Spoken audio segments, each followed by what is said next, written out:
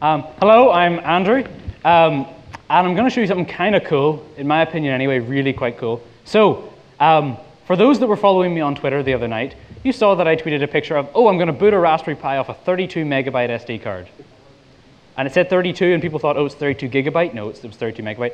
Then I discovered the Raspberry Pi apparently doesn't support 32 megabyte SD cards, full stop. So I had to sadly go one up. I've now got 128 megabytes, if you can read that. Whew, I know, 128 megabytes. No hope of booting a Raspberry Pi off that. Well, it probably will boot. So Amy, this is my glamorous assistant, Amy, and she will set all that up for me while I chat away. Oh yeah, you need the screen. So what is about to happen is hopefully we will get a Raspberry Pi. And this Raspberry Pi has this tiny SD card. And all that SD card has on it is literally just the Linux kernel and all the bootloader files for the Raspberry Pi. That's it. Now, this demo could fall apart. It has done that quite a bit beforehand. So it's only just working there, so it could fall apart. But what's basically going to happen is we have the Pi. I also have, let's see, this one here. So we Wi-Fi box, so the laptop is connected to the Wi-Fi. The laptop is running Debian. So I've got a Debian server running on there. And on that Debian server, there we go. Ignore the purpleness. We don't know what's up with purple, but maybe it's just the color for today. But we've got a Debian server on there. And when the Pi boots up here, it's going to ask the Debian server across the network, give me an operating system, please, right now. Because I don't have one. So on one of the config files on the root of the Raspberry Pi, or on the boot partition, we have it pointed to the IP address of the server. Now, it has just started booting, and we will get into a lovely login screen in a wee second. Now, why is this important that this Raspberry Pi is booting off my laptop? Why bother with that? Because it doesn't just have to be one Raspberry Pi. Have a wee think here. Let's imagine this is a classroom, really big classroom. And let's say we have 50 Raspberry Pis in the classroom. And say you're a teacher and you have to manage those Raspberry Pis to teach kids with. Well, what if you've got 50 Raspberry Pis? Well, what do you do if you want to install a piece of software? What do you do? Well, you could go around every single Raspberry Pi, sudo apt get install gimp, for example, and you wait and you hammer your school's internet connection, downloading it each time onto each of these Raspberry Pis. And that will take you, a couple of hours. Or what you could do is you could set it up like this, and you build your Raspberry Pi, your virtual Raspberry Pi on the server, and as the Raspberry Pi boots, it goes and asks the server for an operating system and boots off the server.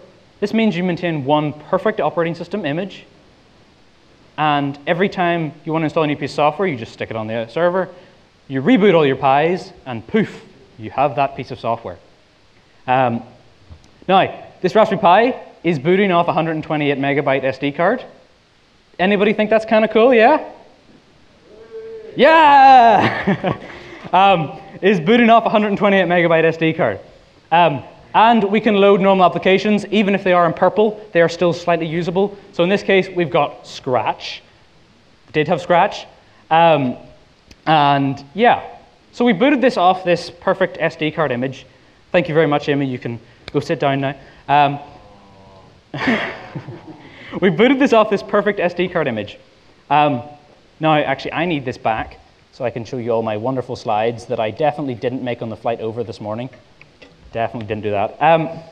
So, I've told you what I've just done. I've told you what's just happened. Now, for the slightly unfun bit, you got to listen about me and who I am. I meant to go back to this. I'm 17. I'm from Northern Ireland. I'm Northern Ireland's youngest ever STEM ambassador. I teach kids, lots of kids, Raspberry Pi related stuff. I teach them Arduino stuff, and I teach them just fun stuff, really. And I'm a Pi geek. Well, that was easy. So, yeah, I've already done that. What just happened? Well, that Raspberry Pi just booted off 128 megabytes of SD card. What did I use? Well, I had my Debian server. I had a network switch. In this case, it's a really small network switch. I had my Raspberry Pi, and I had my tiny SD card. With the key bit there is right up there.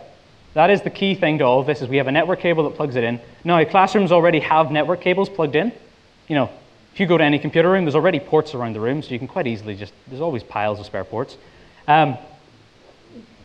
That's one thing. That's one great thing. So we've got the operating system. But then we've got the other two cool things that you might have just seen as it came up. When it booted up there, Amy was presented with a lovely login screen. Did we see that? Yeah? A lovely login screen. So that is part of the LTSP project. This is all based off the LTSP project, the Linux Terminal Server project. If there's any, I've talked to a few people today and they know what that is. Not many people do. It's a whole pile of scripts that basically allow you to create an operating system and boot it in a classroom.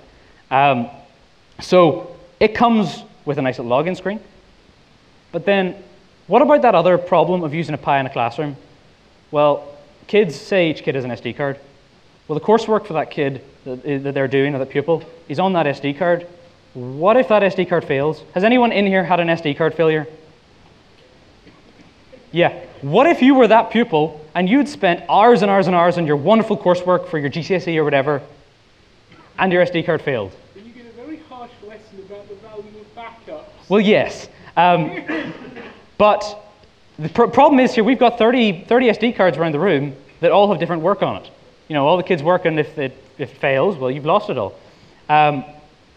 So the other cool thing this does is the kid's user account is installed is on the server, is not on the Pi. So that you log in, you can log in at any Raspberry Pi in the classroom, you're not stuck to a Raspberry Pi, and you have your stuff. It's all in one little lump of a folder on the server. So if you're the teacher and you want to make a backup of every kid's work, you just back up one folder. That's it. If you want to, say, grab a kid's work, say they forgot to hand in their coursework, they forgot to print it out, well, you just grab it out of their folder. That's it. So that's basically what LTSP does. This is what is called a fat client. So a lot of people have heard of a thin client. Has anyone in here heard of a thin client? Okay, that's basically where it's a screen into the server. The Pi can do that too, but what we've actually got set up here is a fat client. That means all the processing is done on the Pi. So the Pi is like a normal Pi, except its hard drive is basically virtually attached onto it, like it thinks it's there, but it's not. It's actually on the server. Now, where's the advantage in that? Why don't I just use a big server and thin clients? GPIO pins. You have no access to that if you don't, because your applications are running on the server. Camera port, no access to that. So that's basically what the Raspberry Pi LTSP project is. So I've kind of made a little program that sticks on the end of it that builds your Raspberry Pi operating system for you. If you are a teacher in here and you're slightly interested in this, do let me know at the end, and I might give you a hand setting it up. We have tested this in a classroom already. So we have Ben Smith. I don't know if anyone here knows Ben Smith, Manchester Voodoo or something like that. He's tested this in his classroom and has now decided he's moving to it completely, because he can now store his coursework on the server and all that. And so his pupils can now do their GCSE coursework on a Raspberry Pi, because he has the faith that he won't lose all their work. So that's basically what this is. Yeah.